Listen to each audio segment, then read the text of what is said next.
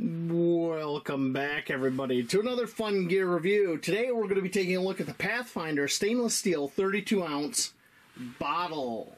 I got this off Dave Canterbury's website, the Self-Reliance store. Link in the description if you're interested after this review. Now, this particular one, I'll give you some specs on it. We'll look at the box and get started. It's made out of 304 grade stainless steel, 0.5 millimeter thick. It has a flat ABS cap. It's the same cap that's on the Pathfinder canteen. So we're going to check and make sure they're exactly the same. Bottle dimensions is 8 inches tall, 3 3/4 inches diameter, with cap, weighs 8.5 ounces with cap.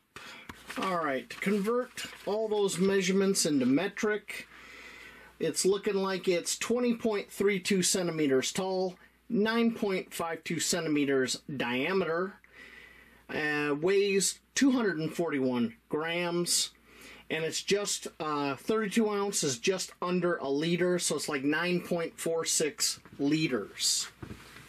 So, with all that out of the way, let's take a look. Oh, and before I continue, the reason they designed this particular one at 32 ounce was for purification tablets that are here in North America. They're typically, some of them are done up for 32 ounces. So this bottle holds exactly 32 ounces. So let's take a look at the box.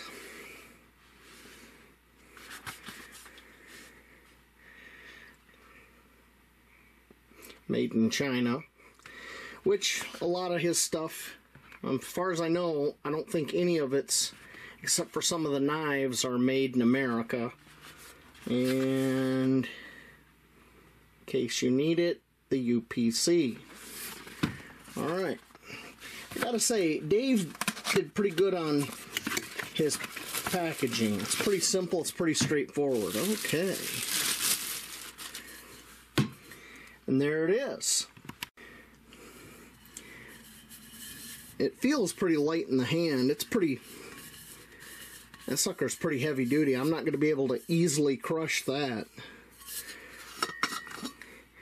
And it does have a silicone ring in here to help seal it up. You can see the weld going right down the side there. And it looks very well done. Okay. Alright.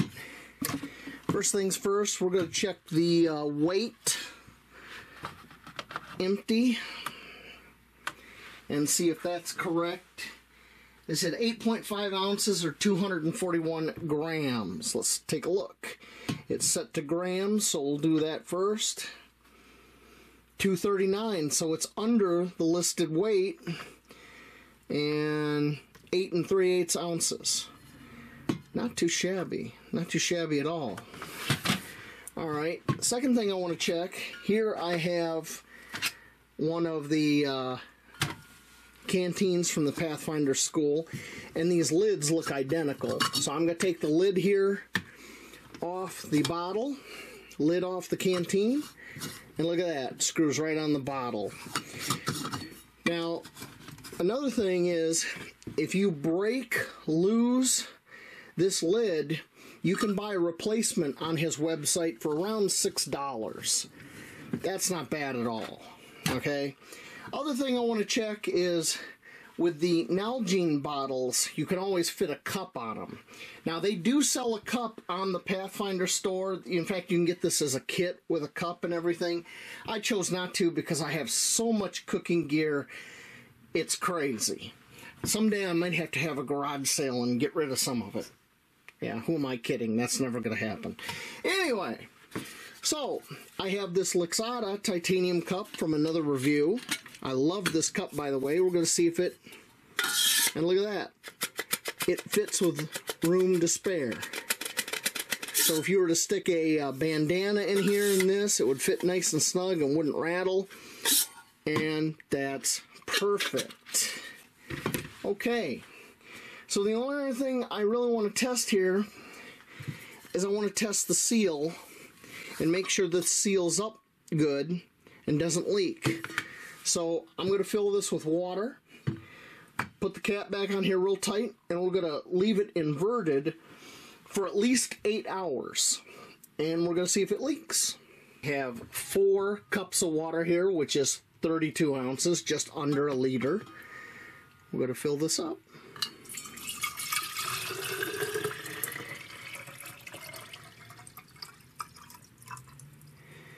Alright, that brings the water level right up to the shoulder here. So that's how you can tell you have 32 ounces. Gonna put the cap on here, make sure I don't cross thread it. There we go, tighten it down. And now I can either leave it probably laying on its side like this, and I'll come back in 8 hours. I got a bunch of work to do outside, and we'll see if there's a puddle of water here or not. Hey everyone, so I'm back inside. We've been outside for a little over 8 hours. I come in, and of course James is up here. James is the technical expert, the brains of the operation. You know, without James, I couldn't make videos, because he's definitely got to put his input all the time. Don't you, James? Huh? Yeah?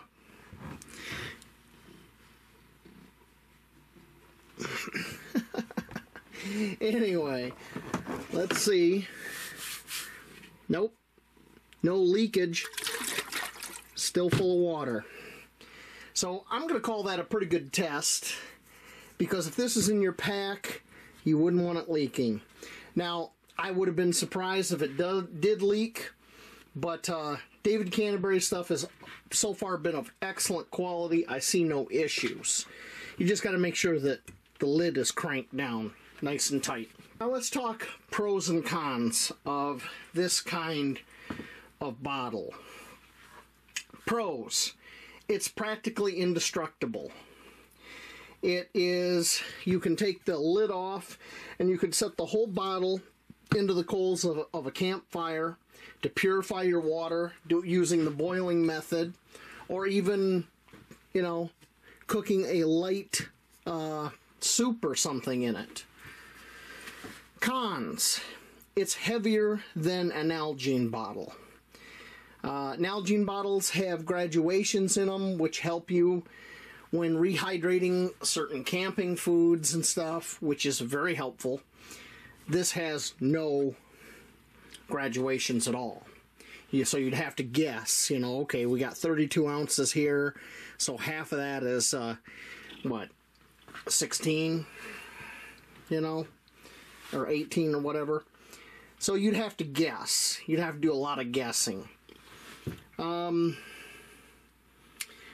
That's about it. I really don't have much more to say about this. It's nice. It's nicely priced.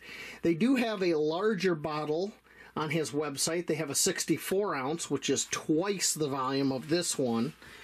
And they even got a cup that'll fit that 64 ounce. The 64 ounce is a much wider body, too. But I just picked this up with a few other things when I bought some stuff last time off his website. And you'll be seeing a few more pieces. But that's all I got to say about this review, folks. Get it, don't get it, that's really up to you. But if you're in the market for a stainless steel bottle that's not too large, you might want to look at this.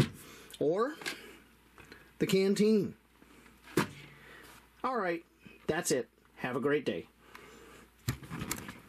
Say goodbye, James. Bye.